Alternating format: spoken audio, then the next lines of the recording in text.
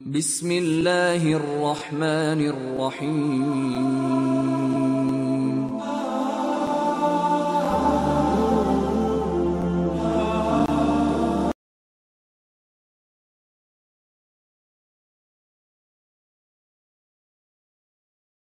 একদিন এক মাহফিলে যাচ্ছিলাম, তো মাহফিলে বক্তা সাহেব বক্তৃতা করছেন, ওয়াকুনতু নবিয়ান ওয়া আদামু বাইনাল মাই ওয়াত তিন।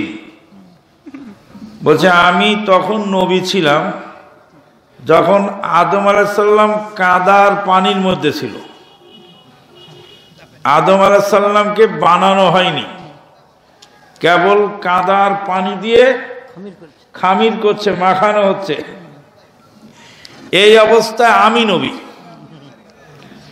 আদম আলাইহিস সালামের আগেই আমাদের নবী কি হয়েছেন? নবী হয়েছেন। আচ্ছা, আদম আলাইহিস সালাম বাপ না আমাদের নবী বাপ? আদম আলাইহিস সালাম পিতা আর আমাদের নবী ছেলে, সন্তান। এর প্রমাণিত দুইটি হাদিস আমি বলবো। এক নম্বর হাদিস হলো, মেরাজের রাত্রিতে প্রথম আসমানে গিয়ে যখন আদম আলাইহিস সালামের সাথে আমাদের নবী সাল্লাল্লাহু আলাইহি সাল্লামের দেখা হলো, সাক্ষাৎ হলো। সাক্ষাতে তিনি বললেন, মারহাবান বিনবিয়্যিন সালিহিন ওয়া ইবনিন সালিহ। একজন সৎ নবীকে ধন্যবাদ জানাচ্ছি, আর আমার নেক সন্তানকে আমি ধন্যবাদ জানাচ্ছি। আদম আলাইহিস সালাম আমাদের নবীকে কি বলে সম্বোধন করলেন? সন্তান। আর আমাদের নবী সাল্লাল্লাহু আলাইহি সাল্লাম বলেন, আনা সাইয়্যিদু ওয়ালদি আদম ওয়ালা ফাখরা ফিহি। আমি আদম সন্তানের সরদার, এর মধ্যে কোনো গৌরবের কিছু নেই, সমস্ত মাখলুকাতের সরদার। তাহলে এইসব হাদিস দ্বারা প্রমাণিত হলো আদম আলাইহিস সালাম পিতা আর আমাদের নবী ছেলে।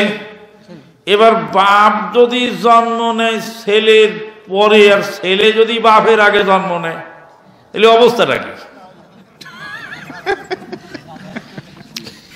বাপের আগে ছেলে জন্ম নিলে অবস্থাটা কি? শাইখুল ইসলাম ইমাম ইবনে তাইমিয়া রাহিমাহুল্লাহ বলছেন, জাল হাদিস যারা বানায় এরা একদম এত বড় ননসেন্স, কমন সেন্স বলে তাদের কিছু থাকে না। ননসেন্স মানে বোঝেন তো, বেহুশ, মানে তার কোনো সেন্স নেই। পাগল লোক ছাড়া জাল হাদিস বানায় না। তো বাপের আগে ছেলে জন্ম নেয় কেমন? হাদিস বলছেন 40,000 টাকা দামের বক্তা। বক্তার দাম কত? 40,000 টাকা দামের বক্তা। আমার সাথে যাচ্ছিলেন ঢাকা স্ট্যামফোর্ড ইউনিভার্সিটির একজন ছাত্র। কোথাকার ছাত্র? স্ট্যামফোর্ড ইউনিভার্সিটির ছাত্র, ইংলিশ মিডিয়াম। ইংলিশ মিডিয়ামের ছাত্র ছিলেন আমার সফর সঙ্গী।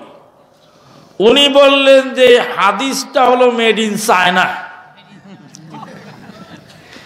আমি আশ্চর্য হয়ে গেলাম যে 40,000 টাকা দামের বক্তার ভুল ধরার জন্য আমাদের ইংলিশ মিডিয়ামের ছাত্রই যথেষ্ট, মাদ্রাসার ছাত্র লাগে না, কলেজ ইউনিভার্সিটির ছাত্রই যথেষ্ট।